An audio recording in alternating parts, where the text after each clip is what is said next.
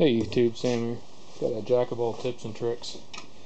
When you're working on something and can't quite get a screwdriver on it because there's something in the way up here, you take one of these 1/4 inch ratchets. I happen to actually have one that's even smaller here that's got a nice flat head. And then you want to take and put a 1/4 inch socket on there. And then take your bits that you normally have in these screwdrivers like this, and you'd want to put that down in there.